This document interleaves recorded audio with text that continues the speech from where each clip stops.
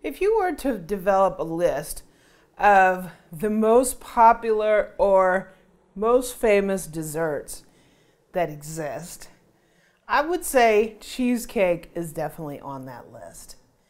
It's rich, it's creamy, and you can top it with all kinds of fun stuff. So today we're gonna make a strawberry cheesecake. It's a twist on the classic New York cheesecake, but we're smothering the top with glazed strawberries. So join me and let's make strawberry cheesecake.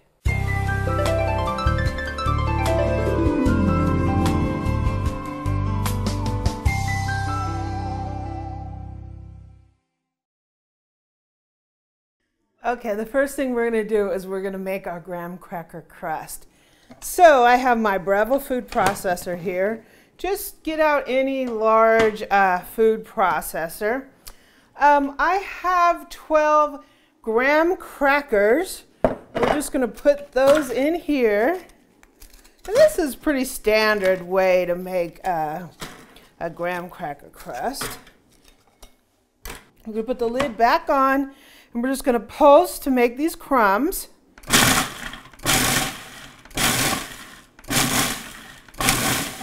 Woo! Sweet. So I'm going to put in a 1/4 cup of sugar. Pulse that to give it a mix.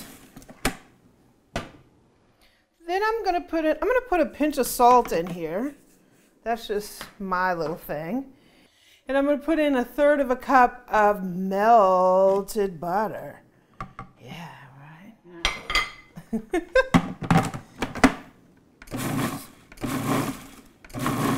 This is going to moisten our crumbs really nicely.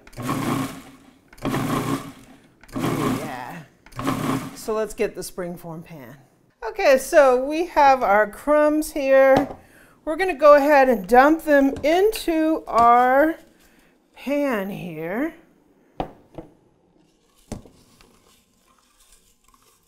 little sticky in here because they're got the butter. The butter. And we're going to go ahead and form our crust. So to do so, we want to do it kind of even. Right? And so I'm just going to level it out here.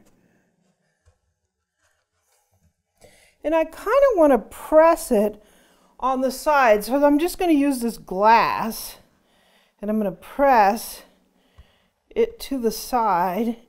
We want the crust to just come up barely on the bottom. We're not making like a back crust for it. Okay, so we have our oven preheated to 325. We're going to put this in there for about 10 minutes and we'll be right back. So the crust is out of the oven and we put it on a rack over there to cool. So I have a stand mixer here and we're going to go ahead and put in 2 pounds of softened cream cheese. Mm-hmm. How you like that, Bill?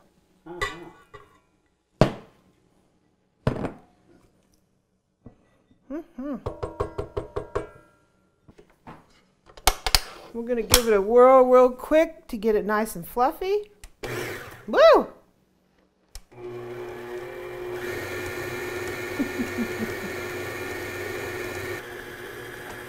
We're going to put 1.5 cups of sugar. Mm-hmm.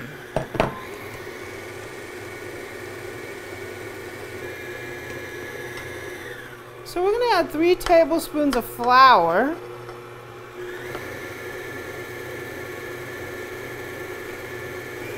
We're going to put in 1 teaspoon of vanilla. I also have 1 teaspoon of orange zest and 1 teaspoon of lemon zest. We're going to go ahead and put that in.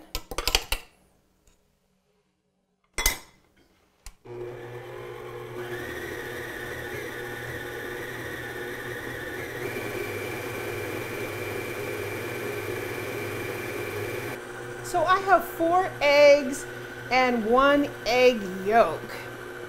And we're gonna go ahead and put them in here like 1 egg at a time and beat it in between each one.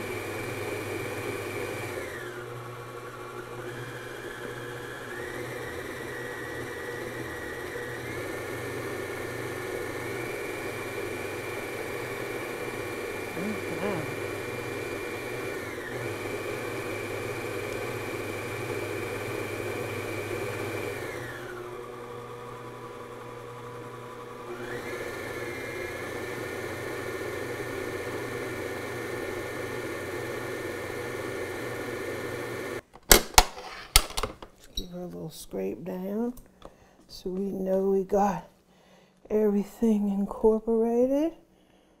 And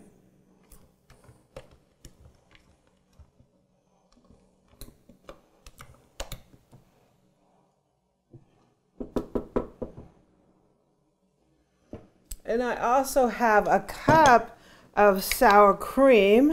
I'm going to go ahead and put that in. What do you think about that, Boo? Cup of sour cream.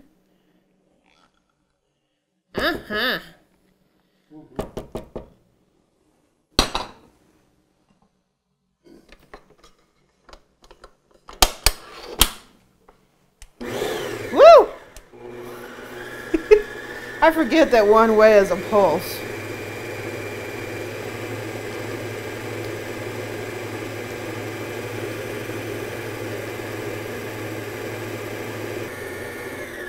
So let me get the crust in the springform pan. Okay, so here's a crust we baked off before, and let me tell you, this filling looks beautiful. So we're gonna go ahead and put our filling into the crust. Ooh, look at that. You need kind of a deep pan for this. Wow, that is gorgeous.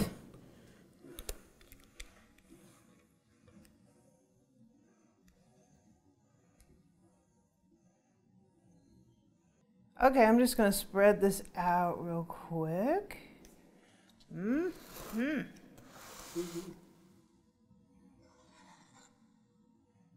Looking good. Looking real good.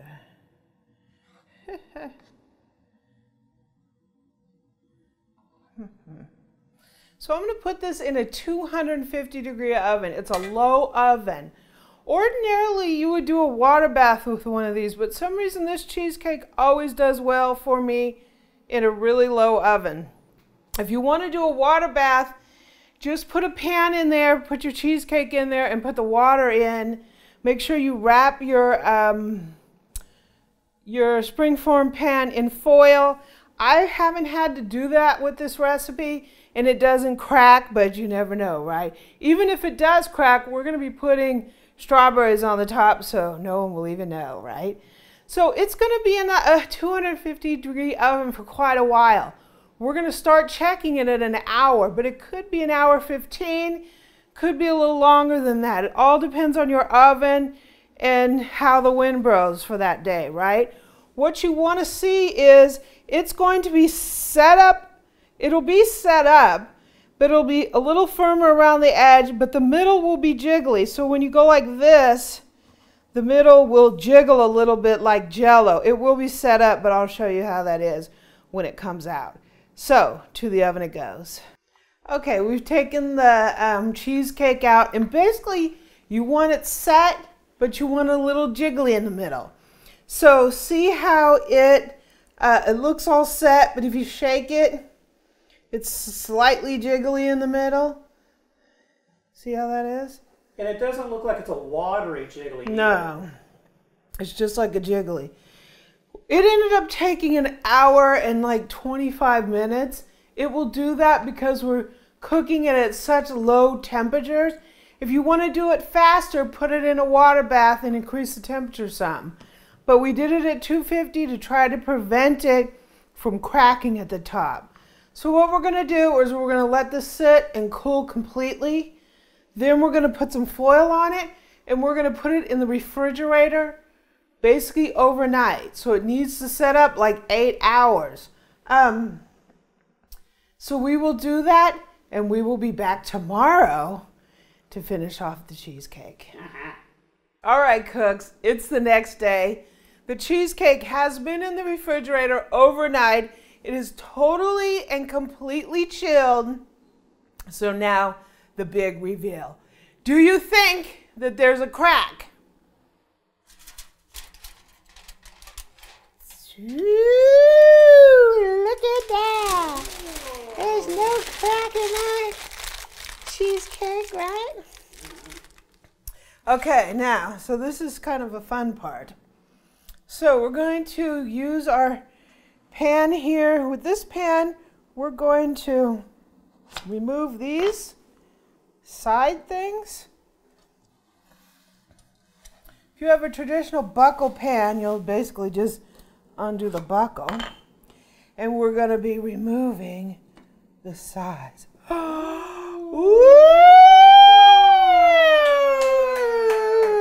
Now that is a beauty. Wow.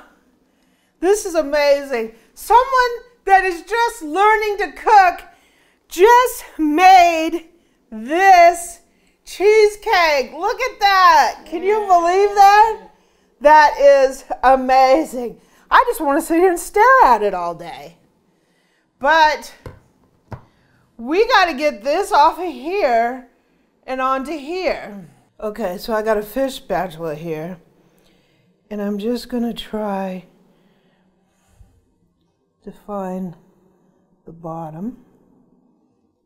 This is how I've done this in the past. I just slide it in here. Ooh.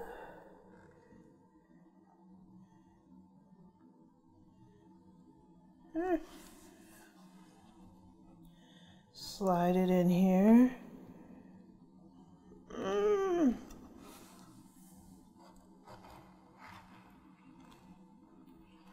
Anytime you make a cake, cheesecake, or something, there's always some kind of situation when you gotta move the thing. Depan it, move it, whatever. It's moving. You want to clean up the crumbs and stuff right now? Hold on. Hold on. Am I going for it? Am I going for it? Yay! Okay, so we're going to finish this off. So we made a strawberry glaze. I'll put a link down in the description how you make this. It is so easy and it is absolutely fantastic. We also have some strawberries that I just cut into chunks and then I washed them and everything so they're ready to go. So I'm going to do a strawberry glaze drizzle on this and then we'll put the strawberries on top. So, do you think I can be artistic with this? You ready, Boo? Sure.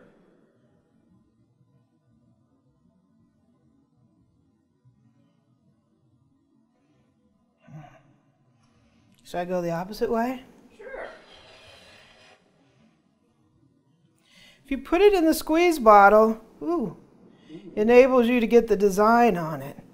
Look at that. That's all kind of pretty. That looks all kinds of pretty, huh? So, how do you want to do the strawberries, Boo? I don't know, a lot. A lot? Yeah, put a big old heap in the middle. I don't know. How should I put them in the middle? Like Mount Everest. Mount Everest.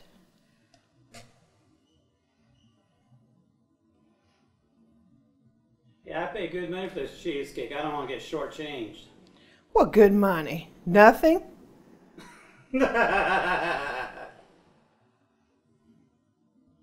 I'm just going to put a small mound, and then you can put some on your individual piece. How's that?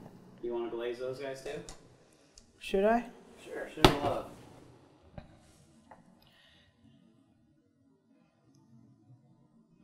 That'll make them shiny. Oh, they're pretty.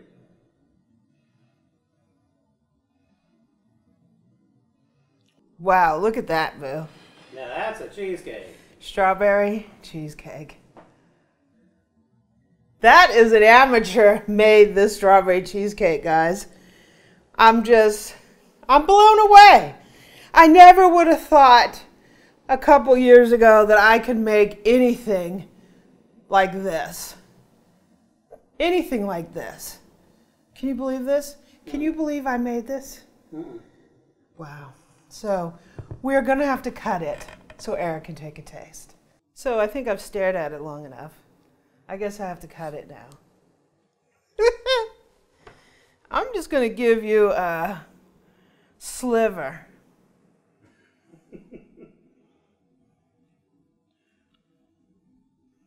Ooh, nice and creamy.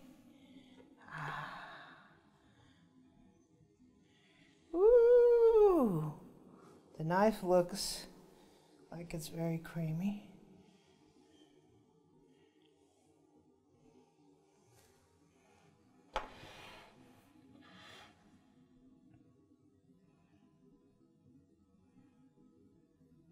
I cut you a big piece here, Boo. Thank you, Beth. Hello, you. I can't eat this, unfortunately, due to my dairy allergy. But Eric can, he can take it for the team, right? Someone's gotta.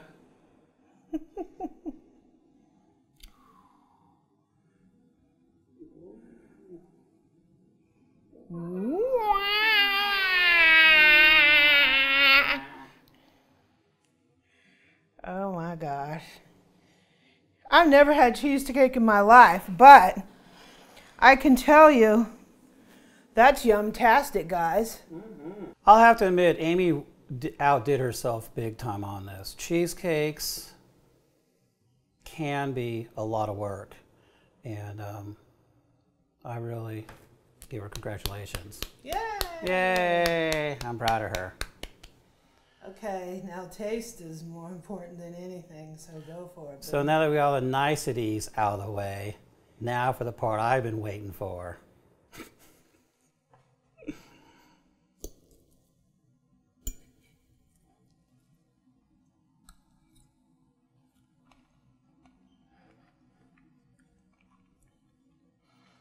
So cheesecake obviously has your usual, I don't know, deliciousness, you know, the cream cheese. She's got a little bit of the lemon and orange zest in there. The strawberries are tart, but then the glaze is sweet and kind of offsets that. The graham cracker crust is just, it is what it is, right? Butter and all kinds of good stuff. So unlike some cheesecakes, which I think can be, I'm not gonna say dry, but they're just so concentrated with the cream cheese that they can be kind of crumbly and stuff. This is really smooth, creamy, but it does hold up as long as you keep it refrigerated. I'd be afraid if you left that all day, then wow, right? But right now, it's nice and cold, and it does a really good job. I don't know. I can't think of anything Pillowy. You know, and that's what some of the ingredients that we put in here are supposed to help with, right? We put sour cream, which is supposed to help with tartness a little bit, but it also helps, you know, undo some of the, the cream cheese can be kind of, I'm not gonna say dry, but there's just something about it. But,